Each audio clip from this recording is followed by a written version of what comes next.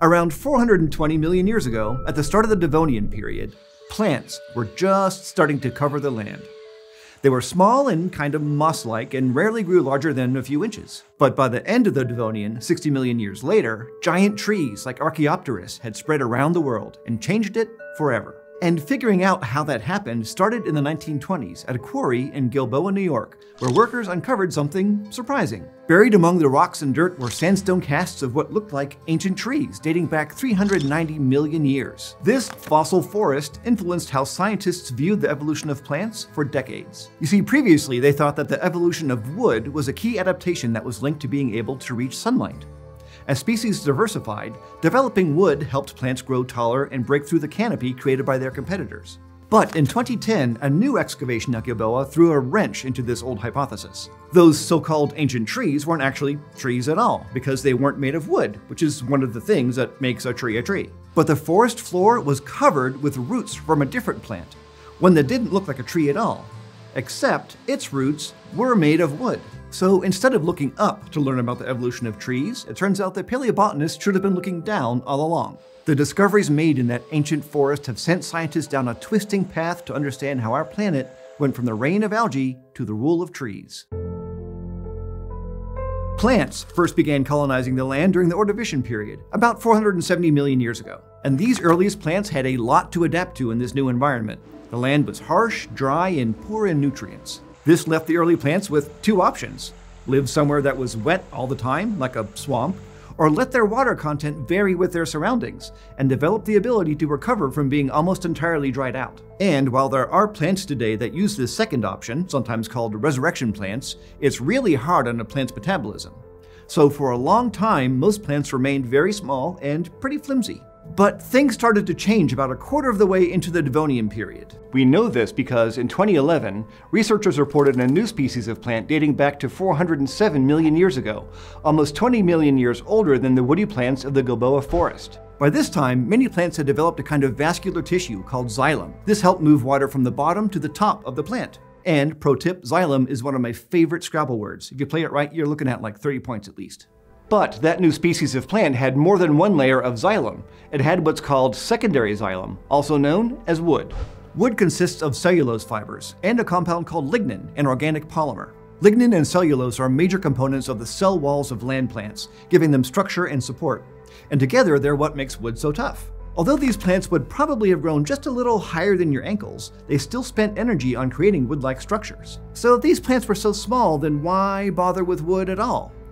Well, probably to keep from getting thirsty. The earliest wood seems to have been a mechanism for transporting water more effectively than one layer of xylem could on its own. Because at this point in the Devonian, holding on to water was a real challenge. Stop me if you've heard this before, but plants need water, sunlight, and carbon dioxide in order to photosynthesize. And they absorb that carbon dioxide through pores called stomata. But those pores also allow for the evaporation of water. And in the early Devonian, the concentration of carbon dioxide in the atmosphere was going down. So plants needed to keep their stomata open for longer to absorb all the CO2 that they needed. And with those pores open longer, more water could escape. The development of wood was becoming an excellent strategy for keeping the whole plant hydrated, because it's really good at conducting water. So woody tissue seems to have first appeared as an adaptation for keeping plants hydrated. But plants didn't stop there. It's now thought that wood evolved at least 5 different times across different plant families by the late Devonian. It's a pretty clear case of convergent evolution, and as more plants developed the structure, they started exploiting new niches. Woody roots helped plants anchor themselves more solidly into the earth and allowed them to grow taller. And at the same time that plants were developing woody tissues, they were also making a few more modifications. When early plants first came onto land, most of them reproduced by releasing spores. This meant that they were really dependent on a wet environment. Otherwise, the spores would fail to grow. The different reproductive cells they contained needed a thin layer of water on the plant's surface to move around and come together. But once wood was around to help plants stay hydrated, some plants didn't need to rely quite so much on wet landscapes, and they began developing different ways to reproduce. Take, for example, that plant I mentioned earlier, Archaeopteryx from the late Devonian. Its name means early fern, but that isn't entirely accurate. It was actually something between a fern and a group of woody plants that exist today called gymnosperms, which includes conifers and ginkgos. And it reproduced like ferns do, with spores, but it had both male and female spores, making it unique among its peers at the time. The female spores were bigger and contained a food supply for the embryo, so they're thought to be a precursor to seeds. And this helped Archaeopteris spread around the planet, by making its reproduction even less dependent on perfect environmental conditions. Fossils of Archaeopteris have been found on every continent, including Antarctica. It's considered one of the earliest modern trees, appearing around 370 million years ago.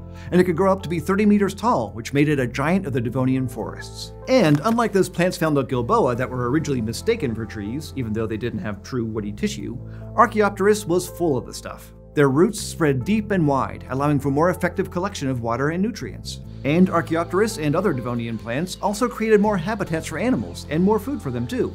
And their roots broke down rocks, releasing new minerals into bodies of water. At the same time, the root systems of all this vegetation created more stability in the sediment, which allowed meandering rivers to form. The cycle of decay and renewal of these plants increased the amount of nutritious soil available. And the wood in these plants was directly responsible for a lot of the soil generation that took place in the Devonian. The organic component of soil, called humus, is mostly made up of broken down lignin. And between the weathering of rocks and the amount of carbon dioxide that the trees pulled out of the atmosphere, CO2 levels fell drastically from the beginning of the Devonian to the end. Now this admittedly was not great for a lot of the species living in the oceans at the time.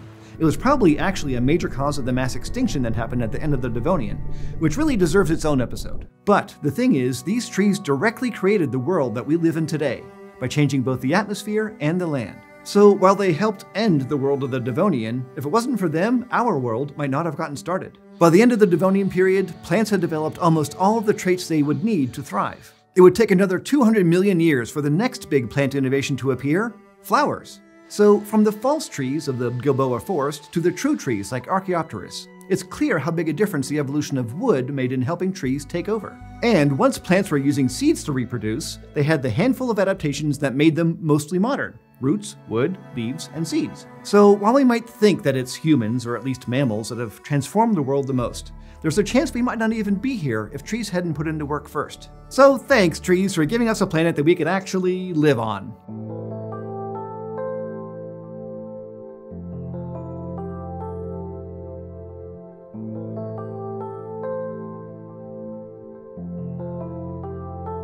Guess what? Eons is now on TikTok. It's one of my favorite things. We'll be posting short stories from deep time, casual geology in the outdoors, and more. You can find us at PBS Eons. And thanks to this month's tremendous eontologists: Sean Dennis, Jake Hart, Andy and Eric Higgins, John Davison-Ing, and Patrick Seifert. Become an Eonite at patreon.com/eons, and you can get fun perks like submitting a joke for us to read, like this one from Steph. Okay, brace yourselves. Why did the Archaeopteryx catch the worm? Because it was an early bird. I'm so sorry. You should be sorry, Steph. That's... early bird gets the worm, I get it. And as always, thank you for joining me in the Konstantin Haase studio. Subscribe at youtube.com/eons for more evolutionary escapades.